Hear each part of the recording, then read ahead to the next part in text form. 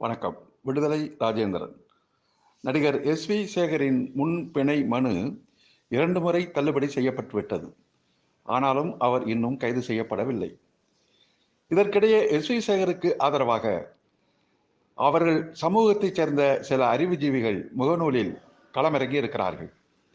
SV. Sekar குறிப்பிட்ட யாரை பற்றியும் அவதூறாக எதுவும் குறிப்பிடவில்லை. பொதுவாக அவர் எழுதியதை எப்படி அவதூறு என்று குறிப்பிட முடியும், எந்த பிரிவின் கீழ் அவர் மீது வழக்கை பதிவு செய்ய முடியும் என்றெல்லாம் கேள்விகளை அடுக்கிக் கொண்டு இருக்கிறார்கள்.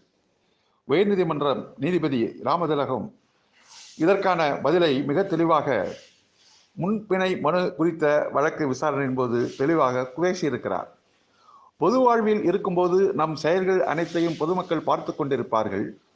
பொது வாழ்வில் உள்ள தலைவர்கள் பயன்படுத்தும் வார்த்தைகள் எல்லாம் சமுதாயத்தில் அமைதியையும் சந்தோஷத்தையும் ஏற்படுத்த வேண்டும். ஒரு கருத்தை டைப் செய்து வெளியிடப்பட்ட பின்னர் அதை நான் செய்யவில்லை என்று கூறுவதை ஏற்க முடியாது. சமூக வலைதளங்களில் எது வேண்டுமானாலும் வெளியிட்டுவிட்டு அதன் பின்னர் மன்னிப்பு கேட்டுக்கொள்ளலாம் என்று பொதுமக்கள் யாரும் இனி நினைக்கக்கூடாது. எஸ்.வி. சேகரின் பதிவில் உள்ள கருத்து ஒரு பெண்ணை மட்டும் அவதூறாக குறிப்பிடவில்லை, ஒட்டுமொத்த பெண் இனத்தையே அவதூறு செய்யப்பட்டுள்ளது.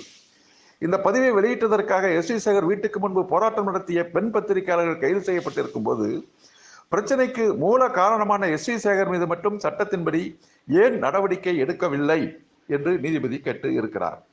இதற்கு பிறகும் காவல்துறை எஸ்.வி. சேகரை கைது செய்யாமல் இருப்பதற்கு காரணம், அவருக்கு பாதுகாப்பாக தமிழ்நாட்டின் மூத்த அதிகாரி ஒருவர் இருக்கிறார் என்ற குற்றச்சாட்டு இதன் மூலம் உறுதிப்படுத்துவதாக ஆகிவிடும்.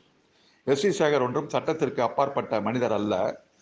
எஸ்.வி. சேகருக்காக களம் இறங்கிய பார்ப்பன அறிவுஜீவிகள் எவ்வளவு நாணயமற்றவர்களாக இருக்கிறார்கள், பார்ப்பன இன உணர்வோடு இருக்கிறார்கள் என்பதையும் சமூகம் புரிந்து கொள்ள வேண்டும். சிந்திப்போம். நன்றி, வணக்கம்.